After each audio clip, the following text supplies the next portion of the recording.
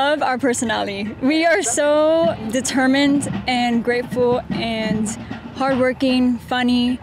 We get things done and we still have fun doing it. Being a leader in a marching band like this, you really have to be dedicated. It takes love for the craft. We have to go out there confidently, because if we don't, we're gonna sound and look like a small band, and that's the last thing we wanna do. We wanna look like all of these other fantastic, gigantic bands that are out there. Being in such a small band definitely means that we have to create those tight bonds. We really are family. I love that it's small, honestly. I love the size of it, because you get to connect with these people so much more than if it was a gigantic band. But the vibe is like, just because we're small doesn't mean we sound small, you know what I mean?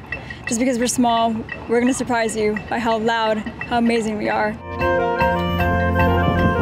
I want to make music, I want to make something enjoyable. I want the crowd to clap, and actually really enjoy what they're seeing. I don't want them to just see a show and be like, oh yeah, that was a decent band. I want them to really enjoy what they're seeing. You can do so much more than you could possibly ever imagine. I remember when I was a freshman, when I first joined marching band, I was like, wow, is this even possible? Like, this is so hard.